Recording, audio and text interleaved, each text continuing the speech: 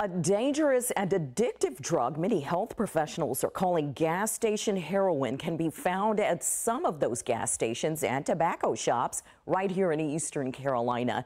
The FDA says it's a drug that mimics the effects of opioids, and the agency has issued regarding products with Tianeptine. Last November, the FDA issued a public safety alert after getting several reports of people having bad reactions. Then in January, advisors issued a warning to all retailers to stop selling products that include the drug.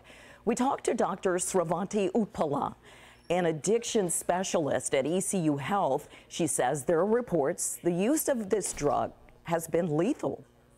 There being symptoms of loss of consciousness, coma, myriad of cardiac symptoms, respiratory symptoms, and also can cause death in case of a lethal overdose.